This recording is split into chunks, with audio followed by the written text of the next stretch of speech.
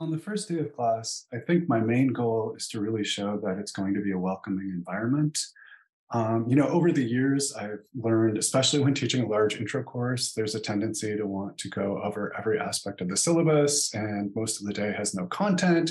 And I've really tried to minimize that and focus more on students' attitudes about the course and making sure that they're going to feel supported. So I talk a little bit about fixed and growth mindset and really try to stress the idea that they're going to make mistakes. In particular, because we do active engagement, I'm going to be posing challenging questions, and making mistakes is part of the learning process. And if you make one, it's not a sign that you're not able to learn the material. As a matter of fact, you may very well understand the material, but there are a lot of reasons why you can make mistakes. And that's why I want people to participate during class in particular.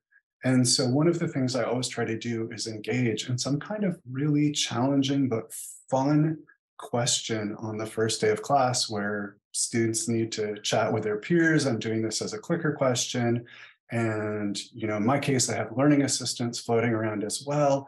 And we really get students fired up about some very basic physics because I want them to see excitement, but I also want to see that they're really supported. Now, in the case of that question, we actually don't answer it on the first day. It's sort of setting up what we're going to cover over the next couple of weeks, but yet it really gets them hooked.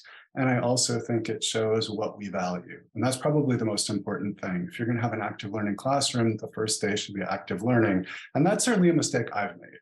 I have definitely done too much with talking about the syllabus.